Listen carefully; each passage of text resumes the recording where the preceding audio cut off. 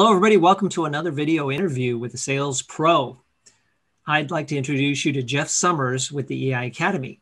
Jeff is a managing partner of the EI Academy and has been in professional sales since 1985. And for the last 25 years, he has been working with professional employee assessments. Hey, welcome to the show, Jeff. Thanks, Michael. Thank you for having me here. It's great to have you. I've known you for a few years now and have always enjoyed our relationship. And we've had a lot of conversations around sales. And so I'm looking forward to today's chat. Absolutely. Absolutely. So the first thing that I want to start with, Jeff, though, is to better understand the EI Academy. For those out there that are watching this video who don't know you, would you please tell us a little bit about the EI Academy and what you do there? Yeah, Michael, and I'll give you a short, quick overview because we'll get into the emotional intelligence and some more stories and analogies. But Debbie and I operate the EI Academy. So what we do is we're a distributor in North America for Genos International, which is out of Australia. So what we do here in North America, Michael, is we have individuals that are coaches and trainers and consultants that are looking at using these tools and assessments and trainings out of Genos International in Australia. So again, we work with individual coaches and trainers and consultants that are looking to add this to their mix that they're already doing so they can go out and do their intervention by adding the emotional intelligence component to their offerings. Excellent. And as a full disclosure to the people watching the video, I am a Genos International authorized distributor here in Northern California, and that's how I got to meet Jeff and Debbie, his lovely wife. But let's get to the topic of sales, Jeff, because I really want to have this conversation with you today. So what is it about sales that interests you so much? Well, it's interesting. And I go back to 1985, 84, when I was a senior in college, Michael. I had gotten the book, How to Win Friends and Influence People, which I think was copyrighted back in like 1936 or 35. And I read that. I read it again. I read it again. I read it again. And sales is interesting. I know now the world of sales is changing where people are getting degrees in marketing and business management through sales. Back in those days, there really were no tracks in college that led directly to sales. I had an advertising marketing background. But that book, How to Win Friends and Influence People, I just kind of almost memorized, it's almost like I memorized it. And it was one of those things. I think there was a person who had a quote that which you think about, you become. So I graduated college in 84, 85, and knew I wanted to get into marketing, did some work through in advertising. But once I got into sales, and again, coming back to How to Win Friends and Influence People, which was really emotional intelligence before we had emotional intelligence. Mm-hmm. But it was really, I love sales because it's great to find a passion and all that great stuff. But when you learn how people react when you treat them well and when you connect with them and you make them feel appreciated and valued and heard and all those things that, again, we refer to as interpersonal skills. Now we refer to them as emotional intelligence, but it's that other piece to the sales process that got me into it. But again, there's that competitive side, love to be around people, love to find a product or service or something that I'm passionate about. Then you add the emotional intelligence in, and nothing happens, Michael, as you know, until something is sold. So kind of in a roundabout way, that's kind of how I got into it. But for me, at least, when I've done well, I've been behind a great organization and a great product and a great service. And when I've struggled over the years, it's because I didn't feel like was a good fit. Interesting. You brought up that book, How to Win Friends and Influence People, written by Dale Carnegie many years ago. It's going to get to 100 years old here pretty soon. I know. And that book actually represented a breakthrough for me too, coincidentally, in 1998, when I started as a marketing manager at Oracle. I needed help. I needed help with presenting, with leading meetings, leading teams, and I just felt like I needed some sort of boost. And I took the Dale Carnegie signature course, and that's when I first read the book. And I had a breakthrough by going through that material in that 12-week program. So it's interesting. And we also have a parallel in marketing and advertising. I received an advertising degree from Arizona State and was very interested in advertising, but then ended up getting into sales. Yeah. So it's funny how we have some parallels in our lives, Jeff. All right, Jeff. So then when it comes to EI and sales, what role do you think EI plays in the sales process? I think there's a lot of areas and we could go on forever, but I think that maybe the best thing is to take you back to a story that was back in 1989 that was before what we call the I, but I think it will resonate. And it was a time where I was getting ready, Michael, to buy my first new car. Mm, I was not a car person, so my brother Bruce took me out. We had three different dealerships we were going to look at. And we went to the first car dealership and it was, okay, nothing memorable. I didn't buy a vehicle. I went to the second place and again, nothing memorable and neither good nor bad. I went to the third place. It was in Rock Island, Illinois, a place called Campbell Olds. I can see it. I can see the salesperson, Mark. And I was actually looking at a Cutlass Supreme 1989. And at that time, that was right when the electronic miles per hour kind of stuff and things were getting more computerized. mhm. And Mark and I and my brother Bruce were going through some things and all was pleasant. He knew his stuff. But near the very end of the appointment, Mark said, and I'll never forget it, and it was a big piece coming back to your question about EI playing a part in sales. He said, I don't know if you're going to purchase a vehicle here or not. That's up to you.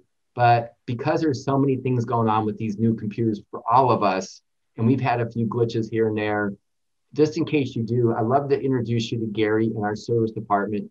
Look at our service department because things happen and it's just the way it is. Nothing is perfect. And I went in and met Gary. Well, that was the car I ended up buying. So long story short, circling back, that was way before the term emotional intelligence really came into play. But that was, as we refer to, and you know this, it was very authentic. Now we look back, very authentic and someone being very open and honest about a possible mistake that is going on. But emotion is emotion and human evolution and all those things going, Michael. I bought the third car. And at that time, I didn't, we didn't have MRIs and neuroscience.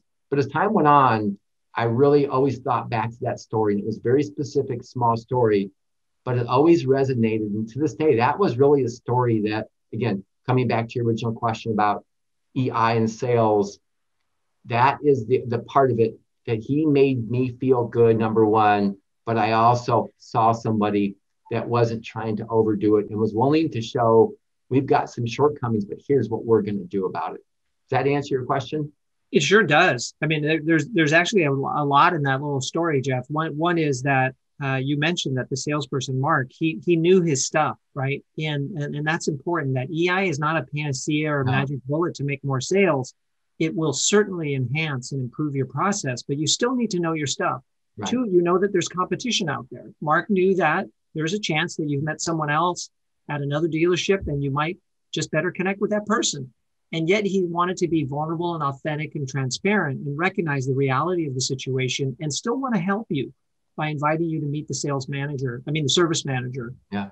And that reminds me of the book written by Bob Berg and John David Mann, The Go-Giver, where in that book, Joe, the salesperson, learns that by giving of himself and not necessarily just to make a sale, that you may actually improve and enhance your future success. So it reminds me of that. I think it's an excellent story, Jeff, that really highlights the role of EI in sales. So then, Jeff, I personally obviously believe in EI, but I have a tough question to ask you the way that I think some people are thinking as they're watching this. Can a salesperson be successful and meet their goals without EI? Wow. Great question. My first thought is in this day and age, and I think 20 or 30 or 40 years ago and beyond, when a salesperson had all the control, had all the information, and they had to be able to walk in. But now with the internet and everything going on, I think of Dan Pink and there's that whole discussion around as we walk in and meet with our people and whatever product or service that we're bringing and a solution, they're, Michael, in a much better situation. They have information. Sometimes they have pricing, and all of a sudden the control moves. So I'm going to answer that question. I think it's very difficult in a non-transactional sale. So meaning if it's a person working at a kiosk at the mall or a one-call close and maybe a different kind of item in a retail environment, yeah, maybe, possibly. I'm not sure how they're going to get along with their teammates and the people they work with. But I think in any kind of consultative, business to business kind of where it's multiple calls, multiple appointments, and you've got to earn the trust.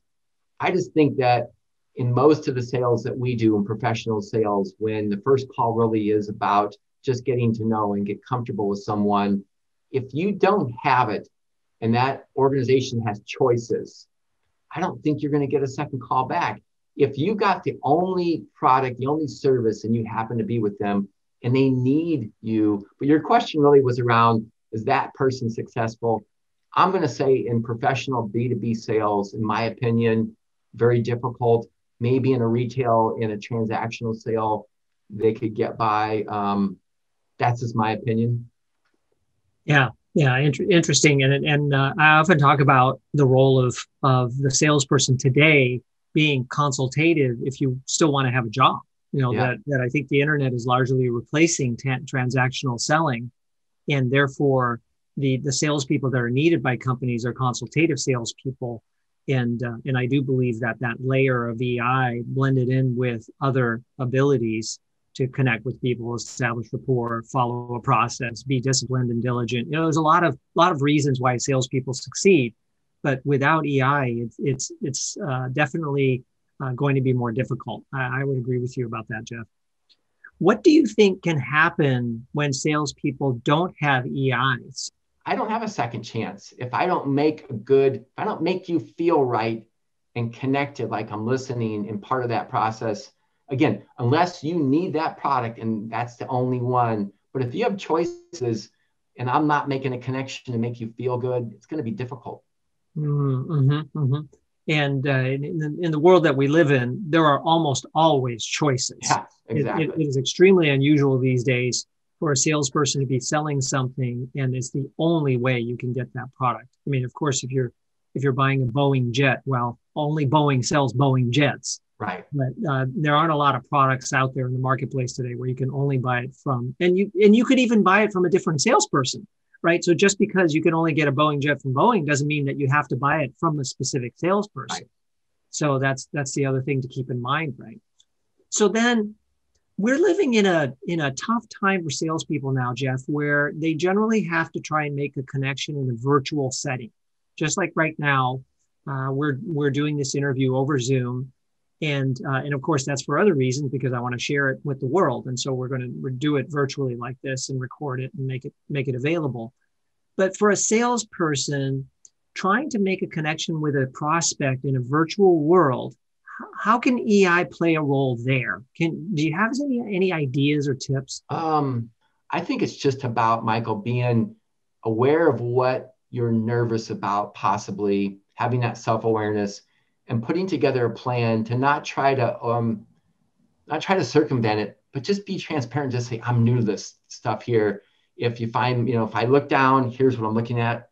Whatever you're thinking about on the front end, I don't think it's a problem just to share that with people and let them know you're real. Mm-hmm. Wow, that's a big challenge. That I know that there are many salespeople who want to be presenting a picture of being completely put together. I'm totally dialed in. I'm on top of it. I don't have any flaws or vulnerabilities. I'm the perfect person to do business with. And you're actually suggesting something fairly different, that it's okay to reveal that you have some flaws. And go back to 1989, human nature. I felt much more comfortable with somebody who did have a degree of a vulnerability that, hey, we've had some problems. Just in case here, he took a negative and turned it positive. So it was 1989.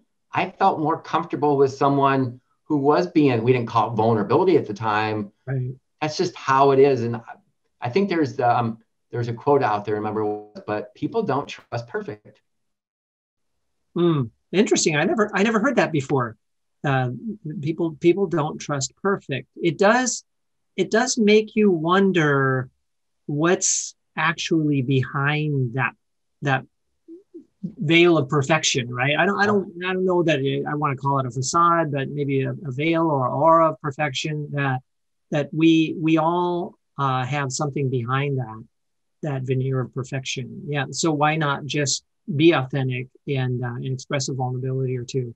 And you've done that even Oh, though I've been doing it forever. Did it before. It's just how I am. It's just easier. It's a lot of stress if you're, and I'll just share one quick story. I think it was a probably 1997, Michael. I was in Reno, Nevada for a John Deere show. It was in the middle of winter. I grew up with a lot of bloody noses. Mm, And I woke up one morning I had like five 50-minute classrooms of like 60, 70 people in the class. And I woke up with one of the worst bloody noses. It was dry. I could not get it to stop. I was freaking out a little bit. yeah. So I'm on stage. So I get up on the first one, and I don't know why I didn't plan it, but I said to the group, I said, before I get started, I woke up this morning with a really, really bad bloody nose, and I've got tissues in my pocket. And if I get a bloody nose, you're going to have a story for a lifetime that you actually went and saw and talked to somebody who was up in front of everybody had a bloody nose. What it did is it took all the pressure off of me.